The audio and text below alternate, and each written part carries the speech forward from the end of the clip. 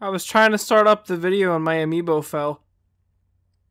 It wasn't Shulk, so I'll pick it up later, but that kind of scared me. So on Tuesday, June 13th, it was Nintendo's E3 presentation for this year. Overall, in my opinion, E3 this year hasn't been too great. It's been very hit or miss. I haven't watched most of the conferences, but from the games I've heard, it's been, I haven't been interested in much.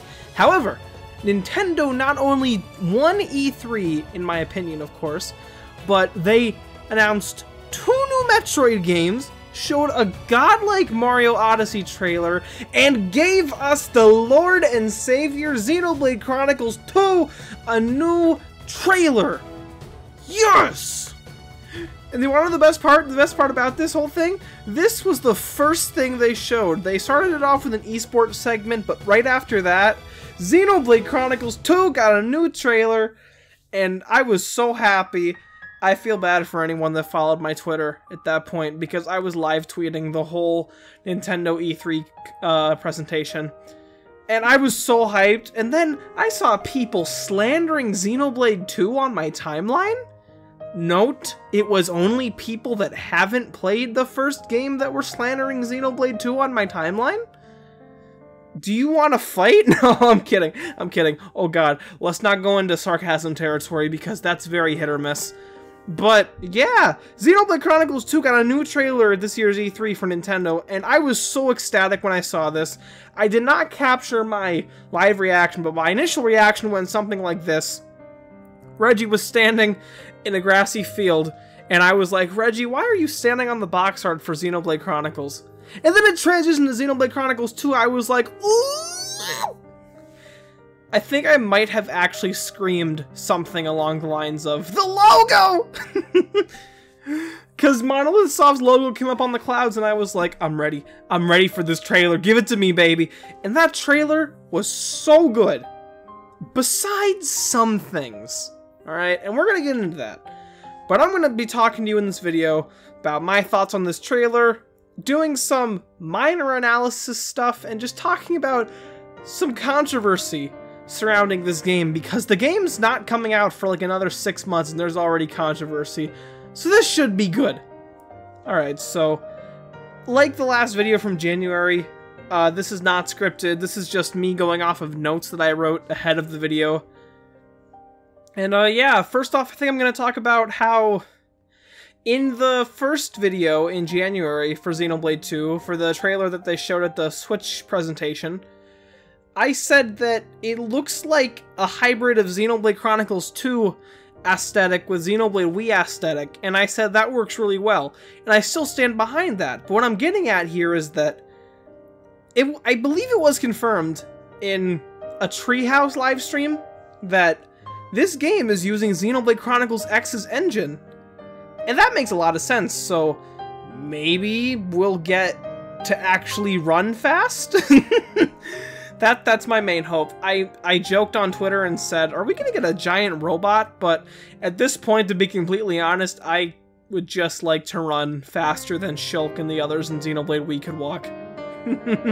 I mean, in Xenoblade Wii they ran, but they ran so slowly. It was like a jog. Shulk was like, come on, Ryan, we gotta go, beat the Mechon! And Ryan was like, alright, but I just ate a sandwich, Shulk. Alright, take your time. That was what it was like, to be completely honest, in Xenoblade Wii. They ran like that, but in Xenoblade X, you could zoom across the... Oh god, I forgot what the locations in Xenoblade X were. No, it's only been 4 months! Primordia! You can zoom across Primordia in that game. You can go like, come on, Elmo, we didn't even eat breakfast, let's zoom it! Oh, I want that in this game, but hey, if that's not there, I won't complain. I'm cool with a more slow-paced walking speed if it means taking in the sights and such. But yeah, that's something I hope that they put in this game with the Xenoblade X engine being implemented. That's all I want to talk about on that, really. What do you think of this game being on the Xenoblade Chronicles X engine? Let me know your thoughts on that and anything else I discussed in this video below. Now let's talk about something that is kind of controversial. Oh, let's get to this, alright. The art style. Now, if you don't remember, way back when the game was first revealed, people were like all up in arms, like no one can decide if they like this art style more or less. Well, it's not that that's an issue, it's an issue that a lot of people just straight up do not like this art style. And I still like this art style. The character designs are another thing entirely, but I don't think the aesthetic that these characters are like riding off of look bad. I don't think the characters themselves like look awful, and I don't think the art style itself is something that looks bad by any means. It's just different. And a lot of the complaints that I've heard have still been, it's anime. And like the video I did in January should tell you, Xenoblade has always been anime. Do I have to stick Xenoblade Wii in your face and tell you, this is a shonen. This is a shonen anime. Do I have to do that again? I hope I don't, because Xenoblade's always been anime. And I find it kind of hypocritical, to be completely honest, that people are saying that they might be jumping ship from the series entirely just because they don't like how the characters look, how they look, quote-unquote, anime. It's another thing to call these designs generic anime, though, because then your complaints start to make a little bit more sense. That's what I've been seeing lately. The argument that the characters in Xenoblade Chronicles 2 look like every anime ever, quote-unquote, of course. I don't think they look like every anime ever. In fact, I think these characters look cool in their own right, you know? I just feel like, since we have Xenoblade Chronicles to compare them to, they look kind of generic. I mean, heck, if we want to go back, the characters in Xenogears, from what I've played, look like generic anime, but they still look cool. I mean, hey, I like those characters a lot so far. Again, I'm not very far in Xenogears since I haven't LP'd it in like a few months, but I think those characters look really cool. But I do agree the characters do look kind of generic, but I think everyone's like getting up in arms about how they look. And I did post a tweet that kind of was controversial, and people were like, Sammy, what do you mean? It's because it's anime. And then I was like pulling my hair out. I'm like, it's always been anime. Why is this the argument? But I posted a tweet and it said that all I did was say, how did we go from this to this? And I showed a picture of Shulk next to Rex, what is supposed to be this game's protagonist name. And I wasn't trying to spark a debate or anything. I was just trying to say that they look so different, right? Like Shulk, you have this big, strong, almost adult dude. I think Shulk's 18. This adult dude going on an adventure to get revenge for his colony. And then you got Rex. What's Rex's motives? Anime girl sword. But I'm not saying Rex is bad. Well, we'll get to that. I'm just trying to say that it looks very different, and I'm not sure how to feel about it comparative-wise. On its own, I like these character designs quite a bit. I think they look very neat, and I think they're gonna grow on us a lot. I hope they do. Other than that, the characters that didn't have the limelight in the trailer, I think they looked really good. There was this character in the trailer that they were fighting, that Rex was fighting, and he had like a top hat, and I like the look of him. I really like the look of him, and some of these characters look like Xenoblade X characters. Like, I swear, Yelv in a mask was in the trailer a few times, so I guess Yelv is gonna be this game's villain. Oh, can't wait for that. But yeah, I don't think the art's gonna be a problem in the end. Besides the characters, I think the world looks gorgeous, and I don't think anyone's gonna argue with me on that. The world still looks gorgeous in this game, but I'm getting ahead of myself here. I have this list in front of me that I need to go by, and now that we're done with art, let's talk about the literal 5 seconds of gameplay they showed in this trailer. Well, I can't say 5 seconds. I mean, the battle gameplay. There we go. The battle gameplay. Now, when I first saw this in the trailer, I was like, is this going to be turn-based?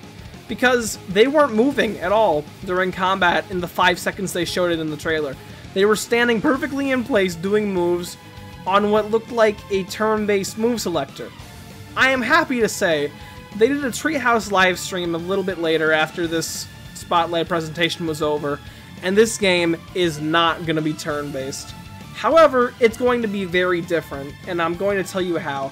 I actually got some footage from the Treehouse live stream, so if you would like me to do a gameplay discussion video on my thoughts on the new gameplay, please let me know, because I do have some things to say. And it's mostly positive. I like how this gameplay's turning out, but I'll say a few things right now.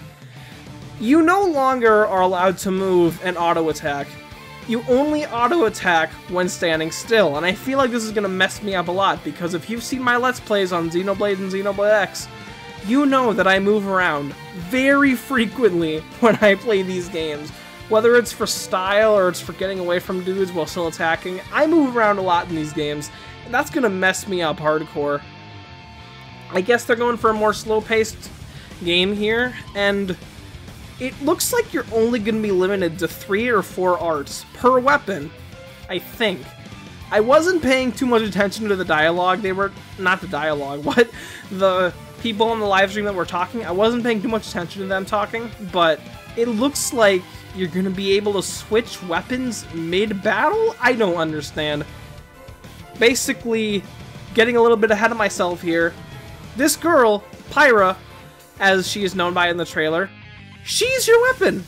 Yeah, after I uploaded my video, people started theorizing that this girl was going to be the sword, and I was like, I mean, it kind of makes sense, they kind of look similar, and I mean, how would that work though? And then I was like, oh wait, Xenoblade Wii had a similar thing that I can't talk about because spoilers for that game.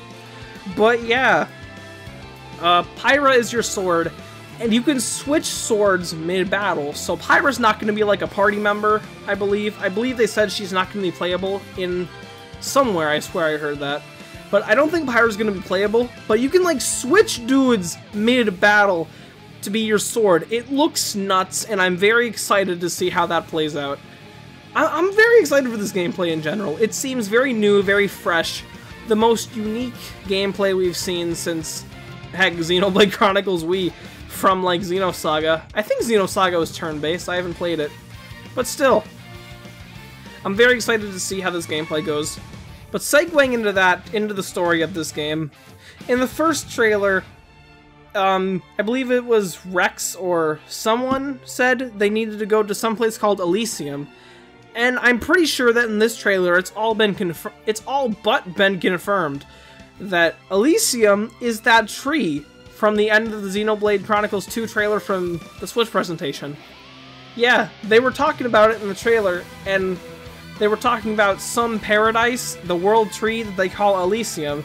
Unless I completely misunderstood it, I'm like 90% sure this world tree is Elysium. If it's not, then I don't know what it could be. I feel like I completely misunderstood it, and I might have, but the world tree is probably Elysium. That's probably what this is. And Pyra needs Rex to take her there for some reason. And judging by how the trailer goes, Pyra is probably really important because everyone seems like they're trying to get her. Or at least that's what the bad guys' dialogue are making them seem like they're trying to do. You know, assuming they're the bad guys, we really don't know much about the characters in this game yet. We really only know much about Rex and Pyra, Rex being our main protagonist here, and Pyra being our sword. And I swear to God, after this trailer was released, every single artist on Twitter started drawing lewd art of Pyra, none of which I will show in this video because I don't want to get my channel taken down, but guys! I appreciate fine art of characters from games and anime I like, but when you overly sexualize a sword, I draw the line. Granted, it was Monolith's fault. No. It was not their fault. But they made a sword an anime girl. And, yeah. Please don't overly sexualize the sword. I don't know how to feel about this. On one hand, I think she is a genuinely attractive character in this world. On the other hand, she's a sword. That's all there is to it. She's a sword. Anyway, they gotta get to Elysium, and I guess they're gonna have dudes help them along the way, because it's looking like from the end of the trailer and this picture Nintendo posted on their Twitter, we've got another party this time around. All of which who probably have their own backstory and reasons for following our protagonists. But yeah, I really like the looks of the party this time. But we'll get to that later. I have this list I need to follow, and we'll get to the party and characters themselves later. I'm not too big on speculating stories, so I'll wrap that up quick. I'm not sure, like, how this story's gonna play out. I'm just hoping it's a good story unlike Xenoblade Chronicles X's lackluster story. I'm not trying to say Xenoblade X's story was bad, it was just very lackluster, like nothing happened in it. There were twists and turns, but nothing like Xenoblade Wii Huge. There were no Prison Island type moments here. There were no Mechonis Core moments here, you know? You know what I mean? Xenoblade X had a good story, but it was nothing groundbreaking. I did enjoy Xenoblade X a lot, though, and I do hope it gets a sequel still. Anyway, let's talk about the world this game is going to take place in. And in the Treehouse livestream, either I was hearing things, or they were talking about how there's going to be, like, a bunch of Titans in this game to climb on, you know? Like, Xenoblade Wii had the Bionis and the Mechonis, but this is going to have a bunch of different Titans? I don't know what I heard in that livestream, but Xenoblade 2 might have a lot of Titans to climb on, and they might all have different environments.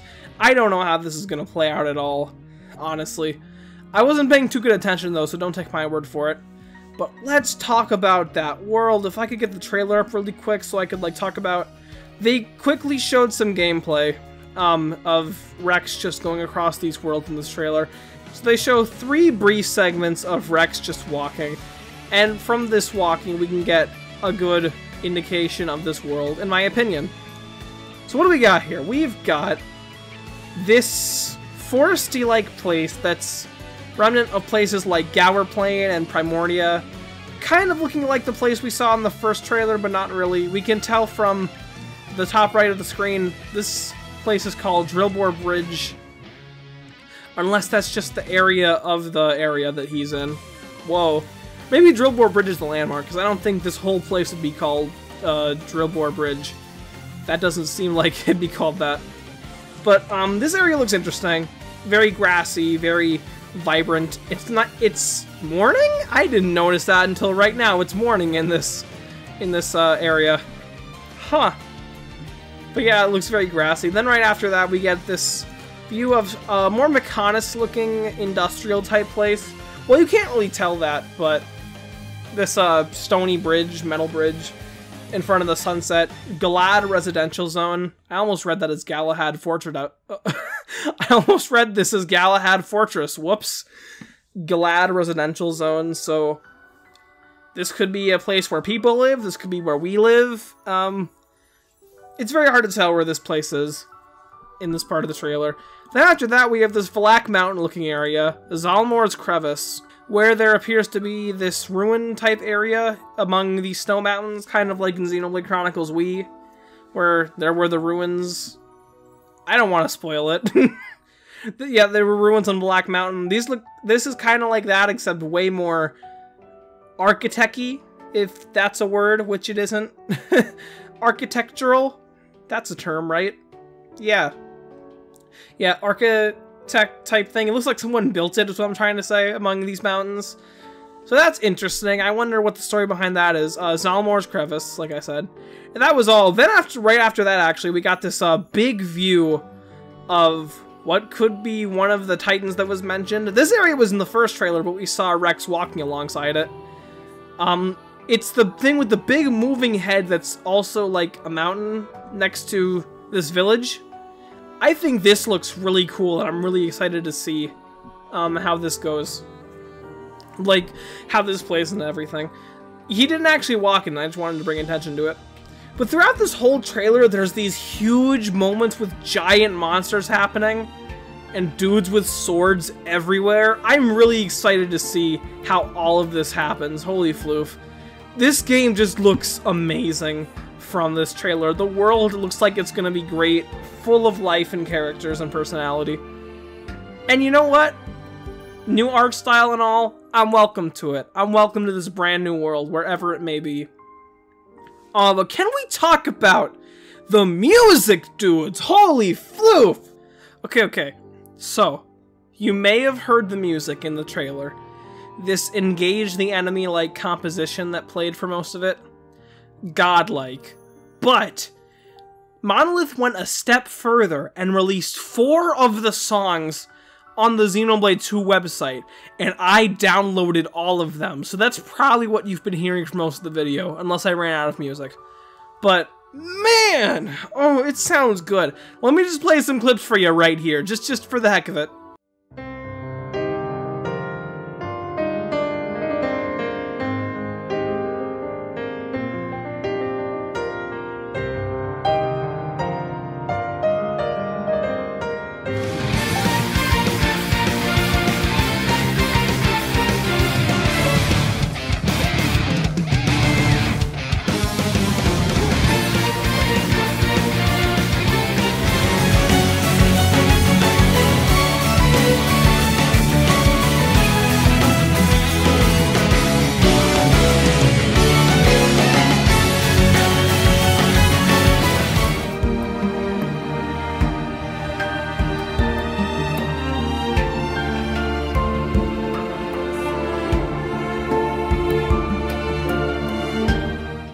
That sounds so good. My favorite is probably the third song, the Engage the Enemy-like song. On Monolith's website, these songs had names, but they were all in Japanese, so I only know them as BGM 1, 2, 3, and 4. So BGM 3 is my favorite of the bunch that we heard, but BGM 2 is also sounding really good. I think I heard from somewhere that BGM 2 might be like the in-game battle theme, and I don't know how to feel about that because it sounds really freaking epic. But as a main battle theme, I feel like it's gonna get repetitive really quickly. Just the it's so heavy metal, and I don't think it fits this game's more lighthearted, cutie art style. Cutie? I don't mean cutie. This game ain't cutie. You see this dude Rex? He's not cutie. Cue laugh track. Anyway, yeah. Let's talk about, speaking of the characters, yeah, good segue. Let's talk about the party in this game, because I'm very confused on who the party of this game is going to be. Now, we saw, at the end of the trailer, we saw a panel of what seemed like this game's party. But from the gameplay that they showed on the Treehouse livestream, this game's party is going to be very, very interesting, because everyone is a sword. Okay, let me rephrase that. Every other person you see here is a sword. They're the weapon. Pyra is Rex's weapon, so I'm pretty sure she doesn't fight. And I don't know how that's gonna work. Is she gonna have a personality? Is she literally just gonna be a weapon? This girl on the right here, I think her name's Nia, the cat girl, she has Tron light discs as her weapon. And her tiger is her weapon. Like, her tiger is what is giving her the power to use those. It's really hard to explain, but in the Treehouse livestream, they showed that you can switch weapons, and Rex was switching from Pyra to generic dudes that corresponded to other weapons. I think one was a gun, one was an axe, and they didn't have, like, personalities or, like, creative designs. They were just generic, but they corresponded as his swords. I mean, not swords, his weapons. And I'm going to assume that that tiger thing is Nia's weapon, and that character on the far left is this Nopon's weapon. Did I mention Nopons are finally playable again? I'm so excited for this. I missed them. Tatsu was bad. Ricky's the GOAT. Oh, I missed Ricky. We got a new Ricky. I hope he's a good character. But yeah. There was another picture Nintendo released on their Twitter that did not show the same characters. It showed Rex, Pyra, Nia, and her tiger, but it also showed this dude with this big, beefy, edgy sword, and what I presume is his weapon partner. I don't know why these two aren't in the party picture at the end, but maybe there's something more that meets the eye with these two, you know? Oh, can't wait to see what that's all about. But yeah, I'm excited to see what our party is like in this game. I hope that they're good. They look like really interesting characters. I think my favorite design is probably either Pyra or Nia. I really like Nia's outfit. This new Nopon looks really cool too. He looks like he's got Tatsu's glasses. So that's a bit worrying. His weapon partner looks pretty cool. Also, something interesting. Nia can actually ride her tiger. Do you remember the first trailer for Xenoblade 2? Where that character was riding a tiger? Yeah, that was Nia on her tiger. Originally, that gave me the impression that you were going to be able to create your own character because Rex looked so generic, but that is not the case. Rex is our main character, and Nia is another character that you can presumably play as, like Xenoblade Chronicles Wii. Now let's talk about the final thing I wanted to talk about with this trailer. This trailer was great. It was so good. Everything about it was great, except maybe one or two things, but there's one thing everyone's talking about, and that thing is Rex. Our main character for this game, Rex, last name here, is our main character. Remember in the first video when I said that I thought we might be able to create our own custom character?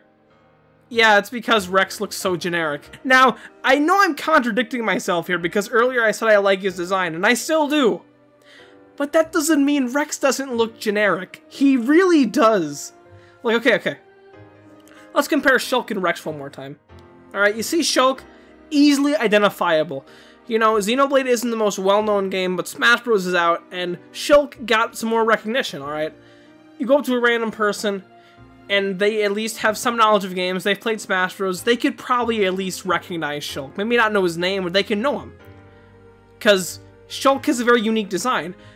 Shulk always stuck out to me, alright? Shulk is one of my favorite characters in any game, and he's always stuck out to me as a great video game character design. He's got his hair down, showing that he really doesn't care how it's cut. He doesn't care. He just cares about his studies and science, basically. The studies of the Monado. Got his trusty red sweater, always keeping warm. Got his big old shoes. Actually, I forget how big his shoes are. You know, he's got a book in one of his illustrations showing that he's all about that knowledge. And you know, he tends to stand upright or in an upright position to show that he's always ready to fight. This dude Rex, he doesn't really show me that, to be honest. He just looks like a young, optimistic kid. And that's not bad, alright? People complain about kid characters in games, and I can understand that. I don't find too many kid characters in games boring, though. I mean, not boring, annoying. I don't find too many kid characters annoying. And Rex hopefully won't be annoying. Hopefully. I'm very worried, though, because Shulk was just iconic. He was this iconic character. And Alma from Xenoblade X, she was essentially the main character. And while I don't think she's as cool or as iconic as Shulk, I like Elma a lot. She definitely had a lot going on for her. She had her own personality of sorts, even though she wasn't the typical happy-go-lucky protagonist. I mean, Shulk isn't happy-go-lucky either, but he has a personality. Alma does too, and Rex seems like he will, but I'm not digging him so far, to be honest with you. Like, just... We'll show you. We'll show you what me and Pyra are made of. Take.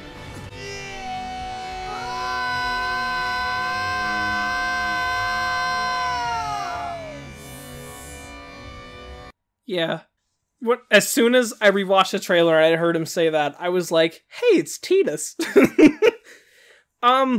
He seems to be the only character with a British accent in this whole trailer, as far as I remember.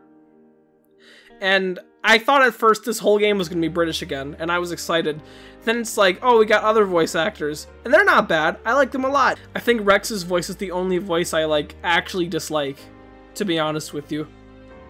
But yeah, I did read in a reply to Nintendo of America's tweet about Xenoblade 2 that they might have used placeholder lines for this trailer since they wanted to get it out for E3, but I can't confirm that since it was just a reply to a tweet. So hopefully that's actually true and that was just placeholder lines, because if I hear Rex saying, "Take this," in the game like that, I'm going to laugh so hard even if it's a serious moment. I swear, every time I hear him say that, I cringe a little bit, and I hate using the word cringe. And I, like, laugh a little bit because it's just so funny to me. His lines sound so forced in this trailer, and that bothers me. That's what really bothers me. I think his actor makes him sound less like a cool protagonist and more like a he just wants a paycheck type thing. And I'm hoping that changes because I feel like this voice could be good if he actually, like, worked harder. I'm not trying to, like, force him or anything. I'm just trying to say that I like Rex's voice, but I don't like the way he delivers lines, if that makes any sense. Because some of the lines in this trailer were actually really good with Rex. I think there was one where he was like, "I'll take you there," and it sounded good. It's just these couple lines where he says, "I'll show you what me and Pyra are made of," and "take this," that just sound so forced.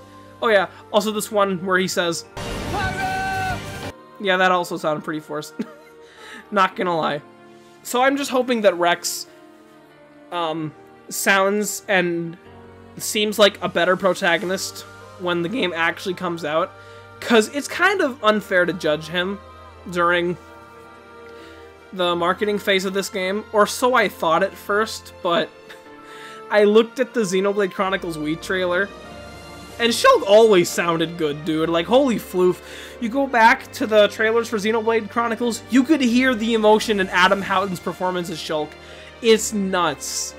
And then you go to Rex, it's just like, take this. To be honest, like, I'm not like a stickler for dual audio. I make jokes about it a lot, but if we get dual audio in this game, I wouldn't complain. I'd be okay with it.